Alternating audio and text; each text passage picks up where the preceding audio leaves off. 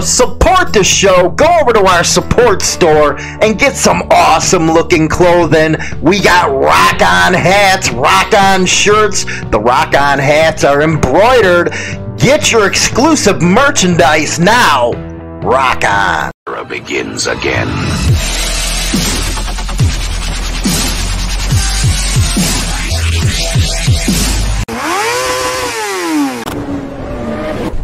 And welcome to the show. Yesterday's show on COVID-19 was pretty cool, man. Very informative from Tommy 01%. Thanks for sending those answers into the questions that I gave you. A lot of people learned a lot of stuff, and yeah, there was some boneheads out there, but there always is. Always is. Secondly, I want to give a huge shout out to Long Rider on that donation that you sent. Means a lot to the kid, and very thankful for you, man. God bless. That was just awesome stuff that you did for him. Really appreciate it, and really appreciate the support on that. Later on in the show, yes, later on the show, I got a funny video. I was asked a question from somebody who says, what's it like to buy weed at a legal dispensary? So what I did was hopped in the truck. China Doll was the cameraman, and she gave some commentary as well, and I showed you what it's like to go buy from a legal dispensary, and the reason why I like the street guys better, man. The prices, Jesus Christ. Anyway, even better news right now. Yes, September 1st, we just put this out. We are on an endeavor to make an online radio station all about biker radio. It's going to be a southern rock, blues, and of course hard rock station, as well as talk shows. Yes, we're getting some talk shows together. If you're interested in getting your own show, here's what you're going to have to do. Email me, info@InsaneThrottleBikerNews.com. Let me know your ideal for your show, and we'll talk. Basically, all you need is some common sense, a microphone, some equipment, and you're ready to go, because I already paid the licensing fee for the music and all that good stuff. We're designing the station now. Let me know scheduling, all that type of stuff. You're going to want at least once a week for the show that you're going to do. If you want to do more, man. If you want to take a night slot, a day spot, it's all up to you. And I'll even teach you how to do the advertising. That way you can get sponsorships and make a little bit of money. It's going to be called Motorcycle Madhouse Biker Radio, and I'm really looking forward to it. Great stuff, especially the music, man. I like the older stuff, but I wanted to throw in some, oldies, but not a lot of people are into the oldies like me. So, but real good stuff. Again, if you're looking to get your own show and getting into the business and really working hard, this might be the place for you, man, because it goes worldwide and all that good stuff, man. I'll teach you about all platforms, YouTube, all that good stuff. So it's a way to get involved in the business, if you would. Again, about a week before it launches, I'll make sure to get the app out there. It's a free app to listen to on your phone. You just like the Biker News Show, you can take it to work with you, listen on the radio, the whole 9 yards. So it's going to be a fun state of affairs instead of a sad state of affairs. Today we will be covering news out of Ohio with the Mongols and the Hells Angels, as well as some of the good that the bikers do. Man, this one story about how they took care of this one kid, man, to his funeral. Oh, man, sad stuff. I had a tear in my eye from it. And, of course, we got the Wall of Shame coming up. Yes, Kory Graffs and his Wall of Shame. Hey, Kory, man, maybe you should do a program, when the radio station comes out, the Kory Graffs Wall of Shame, and, what Leo does bad, something like that, man. You got to come up with a better name than that for, Anyway, so right now, let's head on to the news and have some fun today. Again, I really appreciate you, Long Rider. That was awesome. That was surprising, actually. Really appreciate it. But let's get on to the News. Okay, we're going to start this show out on the road here, man. Cleveland.com. This is the Metro section. Man fatally shot. Another stab in fight between Mongols and Hells Angels motorcycle gangs at Valley View gas station, official says. And of course, before you guys start getting on that kick, I am just reading the damn story, giving some opinions. I'm not calling them gangs. That was the damn freaking newspaper, not me.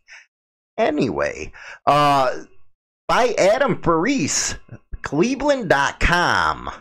A fight between two motorcycle gangs ended with one gang member stabbed and another fatally shot at a gas station, officials said. Ohio Bureau of Criminal Investigation spokesman Steve Irwin. Hey, wasn't he the dude out of Australia that was like the crocodile man or something like that? He always played with crocodiles and rattlesnakes and gave row, you know, he used to do all that stuff. He was pretty cool, man. Didn't he die from a stingray or something like that? I heard his kids are involved. Anyway, yeah, Steve Irwin said the fight involved members of the motorcycle gangs. You see how they keep on saying that with the freaking news? Motorcycle gangs. The Mongols and the Hells Angels. Irwin said BCI will ask agents with the U.S. Bureau of Alcohol, Tobacco, Firearms, and Explosives for us. Why the hell they call an ATF in? That makes no sense in something like this. With the investigation, because the federal agency is an expert in motorcycle gang investigations. That makes no sense. What do you guys think? I don't think that makes sense with the ATF. You know, I think they go FBI or some stupid crap like that. The incident happened about 9 p.m. Near the gas pumps outside the Shell gas station on Granger and Canal Roads. If any of the listeners are out there that know about this story, live in that area, let me know. Irwin said based on BCI's preliminary investigation, a man stabbed the rival biker gang member at the gas station. A member of the rival biker gang then shot and killed the man who did the stabbing, Irwin said. The county medical examiner identified the dead man as James Fuller, 53. Irwin said the man who fatally shot Fuller was initially detained but has since been released from police custody. Irwin said he could not release the shooter's identity. Valley View Police Detective Joseph Fernando said on Monday refused to provide basic information on the incident and said the police department will release no information on the shooting, instead deferring to BCI. Yeah, it's a small town freaking police department. The state agency is leading the investigation. Valley Mayor Jerry Pizzacki said he didn't know the facts of the incident and planned to meet with the police chief, David Nero, on Monday. A manager at the gas station referred a reporter to the corporate office. Messages left at the corporate office were not immediately returned. So if one's being released, he was initially detained, the shooter, it's going to go to a self-defense type of deal. You can already tell that.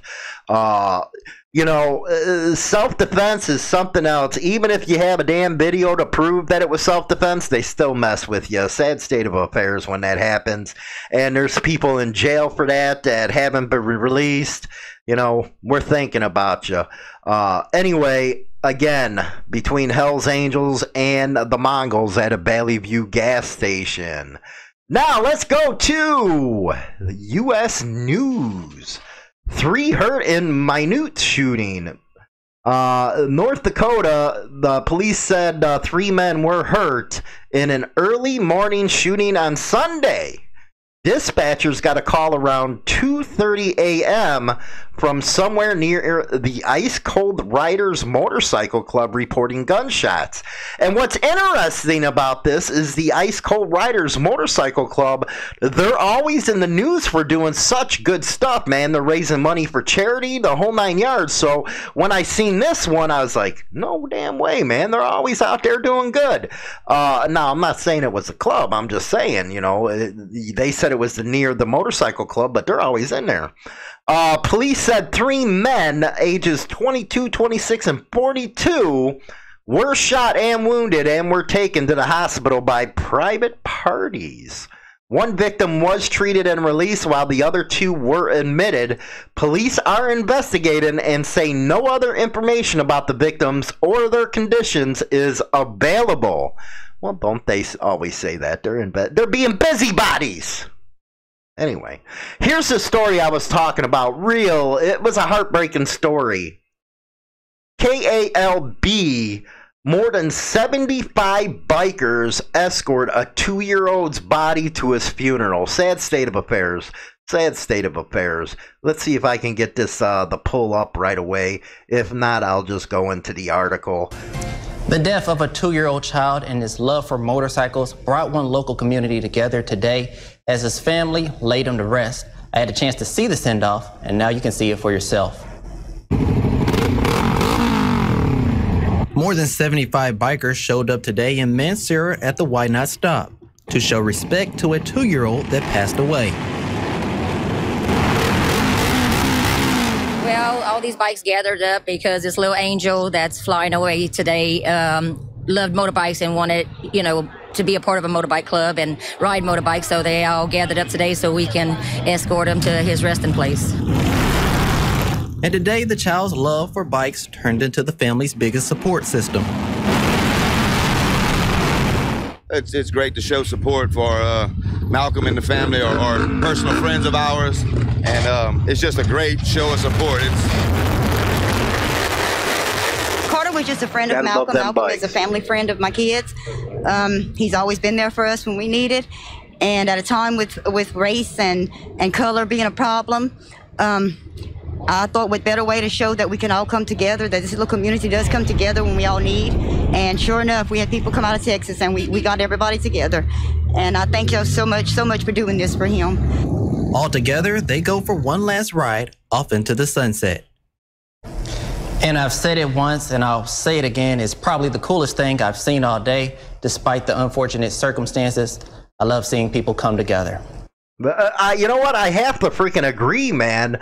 That was just something out of that brought a tear to my eye. A 2-year-old being escorted to his final resting place by a bunch of bikers. So that's why it's so important when you're going by kids and they wave at you. Don't be a bunch of pricks. Wave back at them kids, because that image that is getting burned into their head is bringing them in the lifestyle. That's how I got started, man. I was a kid, seeing the Harleys coming up. I was like, man, one day I'm going to be that. Again, don't be pricks. Don't try to be a badass. You see kids, wave back at them. Don't be schlucks. That's what I have to say. This next story really burnt my ass, man.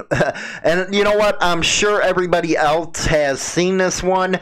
But I wanted to cover it here. It's not a biker news related, but something that was really screwed up. 2 brothers, a girlfriend arrested in massacre of 3 best friends just on a fishing trip. Everybody knows I love fishing, and I think that's what's hit the hit the nerve. By CBS News 6. 2 brothers and a woman have been arrested in connection with the massacre of 3 best friends, and there's the schlucks right there, the lowlives, who set out on a fishing trip at Central Florida late last week. Polk County Sheriff Grady Judd said Wednesday one of the suspects, Tony T.G. Wiggins, 26, had previously been charged with 230 felonies and had been consistently arrested since he was 12. Didn't I talk about that in the last video, how these people are not doing their jobs? 230 felonies. You're kidding me. What am I talking about? That happens here in the Chicago. But 230? He's been arrested since he's 12 years old? My God, this system is broken, man. Quote, he's the kind of guy who would punch you in the face for no reason. Well, somebody should have slit his throat. His brother William Robert Wiggins, 21, and his girlfriend Mary Whitmore, 27, were also arrested. The 3 suspects are scheduled to have their first court appearance. Investigators interviewed all 3 suspects and said their stories were inconsistent and contradicting. Neither Tony Wiggins nor Mary Whitmore are cooperating with detectives. They are accused in the shooting and beating deaths of Damian Tillman, Kevin Springfield, and Brandon Rollins on Friday night as they gathered at a remote boat ramp at Lake Streety near Frostproof. Judge, who has worked at the agency since '72, called the crime scene horrific, describing the deaths as a massacre. He said the men were beaten and shot up. Well, that's what you have when you got animals out there with 200-something felonies on them. Treat him like an animal. If he's found guilty, treat him like an animal. Go medieval on him. That will stop all this crap. I'll go into that on my final thoughts. According to the sheriff, Tillman was at a Dollar General store in the area and mentioned he was meeting his friends to go fishing at the lake. The store clerk later told investigators the suspect were in the store and overheard Tillman saying he was meeting up with his friends. Judd said Tony Wiggins told his brother to drive to the lake. Once there, Tony Wiggins confronted Springfield, accusing him of stealing his truck and selling the engine. Judge said investigators have not yet determined whether the allegation is true. The brother told detectives Tony Wiggins shot all 3 victims, then asked him to help put Tillman in the back of the truck.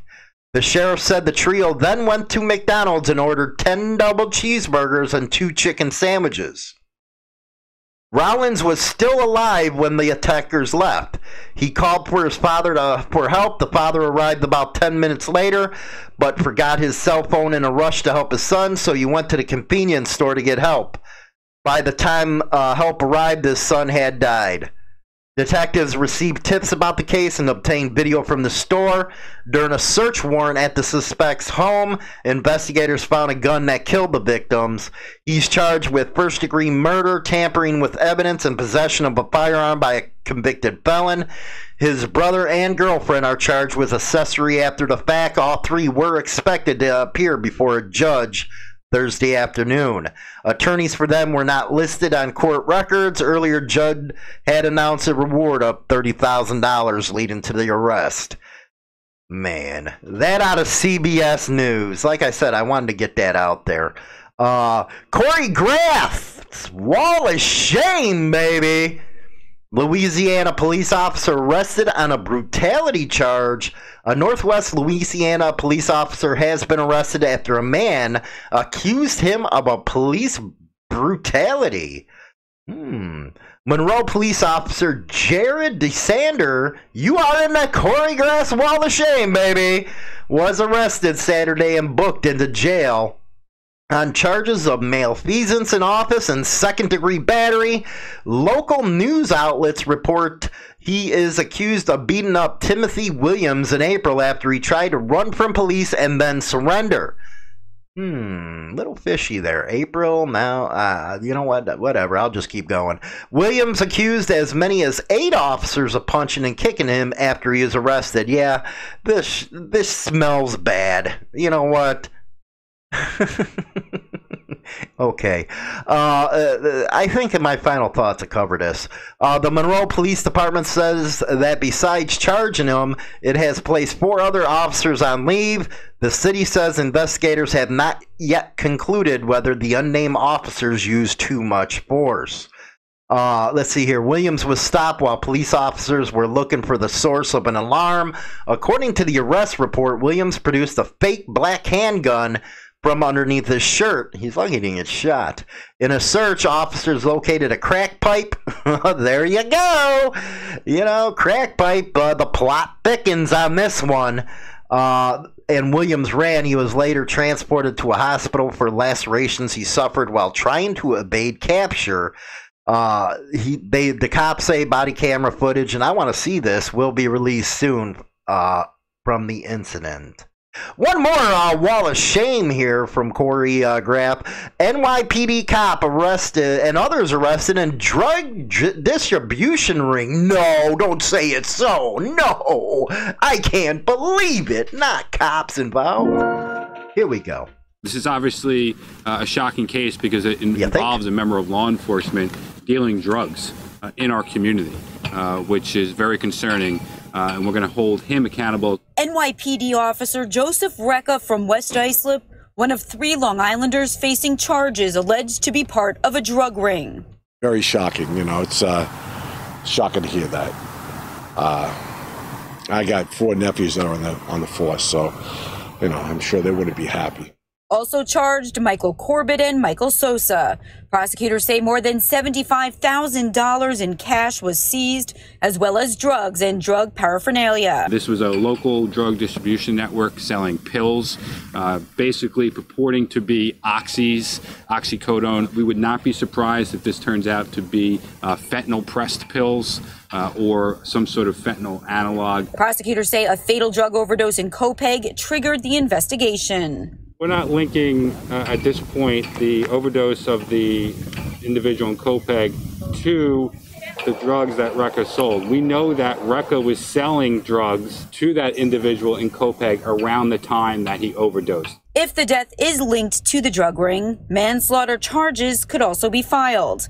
Recca didn't say anything after his arraignment, except a no comment. But his father spoke briefly. He's a great guy, and I don't have comment on what's going on, but I'm shocked just as much as everyone else. The New York City Police Department says Recca has resigned. Of the 3 defendants, bail was only set for Sosa.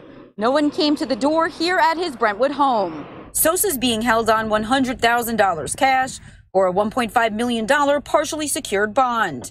Authorities say they found a loaded, untraceable gun at his home. Sosa's lawyer claims Recca was the ringleader and Sosa was just a minor player. No one answered the door at Corbett's West Islip home. His attorney says drugs found in his home were prescribed by a physician. All 3 defendants pleaded not guilty. Yeah, sure they were. Hey, what are you cops saying about 1%ers and motorcycle clubs now? You know, about the drug distribution rings? Man, Kory Graff, you nailed them on this one, man. You nailed them. You know what? They're doing the same stuff that they claim everybody else is doing. So, yes, that's your Hall of Shame, or Wall of Shame, man. Not Hall of Shame, Wall of Shame by Kory Graff. Good one, Kory. Awesome stuff. Carrie here from Bagger Syndicate Cycles. Just to let you know about the place that has the craziest hats on the market. Apparel that's based all upon bikers, baggers, and brotherhood. And ladies, we didn't forget about you either. Between tank tops and baby doll tees, we have it all. Now just go to baggersyndicatecycles.com and check it out. Mwah. And there's Karen. My final thoughts are coming up. Hey, Karen, where's my poster from my wall? I need one. Autograph that sucker, sweetheart. Anyway, ain't that very interesting what Kory Graff came up with the Wall of Shame? Yes, a NYPD cop out of Long Island. Yes, involved in a drug ring and fentanyl at that, probably. You know, they're claiming it was oxy, but it's fentanyl. That seems to be the thing today. What I never get, and maybe I'm wrong. If I'm wrong, tell me. Why can't people just smoke weed, man? It gives you the buzz you need. It makes you happy. It don't make you into a zombie. You're not walking the streets like, oh, you ain't doing it on weed. You're Cheech and Chonging, man. So what's the need for fentanyl, heroin, all that kind of stuff? I just don't get it. Can somebody please explain it to me? Because on this subject, Hooked on Phonics didn't work for me. I can never answer this question. Why you go overboard like that, man? You know, I've heard, well, it's one of the best feelings around. Yeah, man, when they're sticking a pen in you to get you guys to wake up and stuff. Or you look like zombies walking down the street and you're like Walking Dead, man. You ever go to the south side of Chicago? I call it Zombie Land, man, because that's all they doing down there. It's like, damn, man, we got Walking Dead, you know, Rick Grimes around this sucker somewhere. Just don't get it. But anyway, you know, it just goes to show you how hypocrites that the cops are. They'll say this and that. Why don't you list yourselves as gang members, for Christ's sakes, man? When are you guys gonna get RICO'd? You're always RICOing everybody else. When are you gonna get it? It's a simple question. I have never once seen a law enforcement officer get RICO'd, even though they're doing the same stuff others are doing. It was funny. I watched this one program yesterday on Netflix.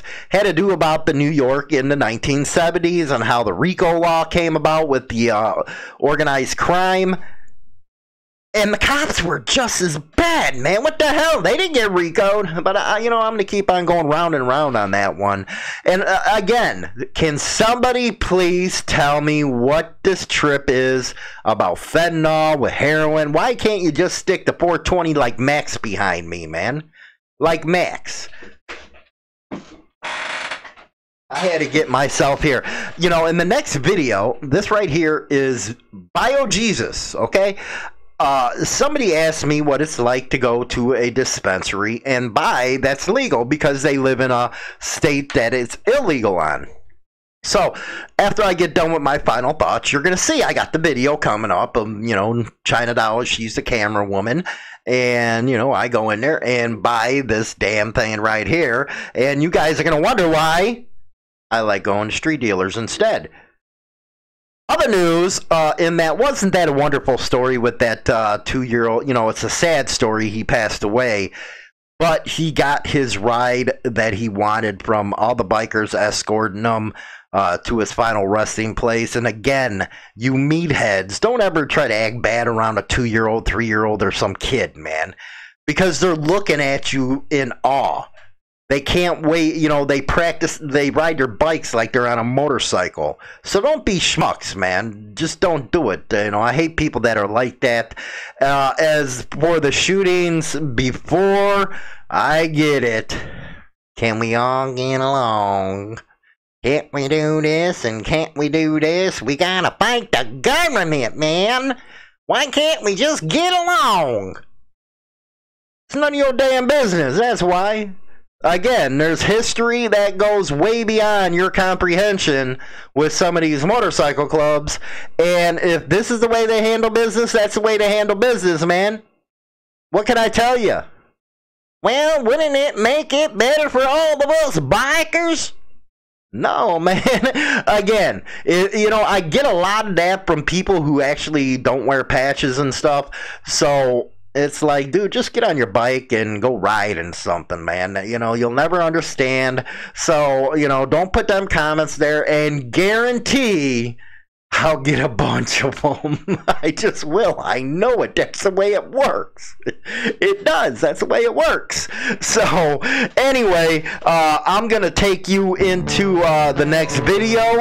You guys make sure to subscribe to us on Spotify and all that type of stuff. As for my part in the show, I am done here, but go ahead and watch the video. You'll like it. Goodbye, vamoose, adios, ciao, so long, get your hat jack. Know how to buy weed? Well, here in Illinois, this is how you buy weed. It's right on the Illinois-Wisconsin border. And you gotta say thanks to China Doll. She's the camera woman right now. And you're gonna see why I like buying weed from a street dealer. Oh man, I gotta put my mask on. Yeah, you get to see me in my mask. Hey, at least this shit ain't freaking like in Rockford, man. This is it's not too bad. I'll be right back and show you the reason why. Okay. They can only let so many in the place at a time because of the 6-foot distancing and the limit of people allowed into a store at one time. How cute. They come out with cute orange bags with pot in them. And what's even great, people are walking up and they go, oh, you have online orders? So you can even do online orders and come and pick up your stuff. What is this road coming to? Nope, he didn't need cash. He needed his ID. Because you must have ID when you're buying stuff in the Illinois pot store. Check out security. Oh, gotta let him in. Gotta hold the door for him because we don't want nobody touching our doors. And here he comes. Walking out with his cute little orange bag. What happened? Don't like Confederate flags, I guess.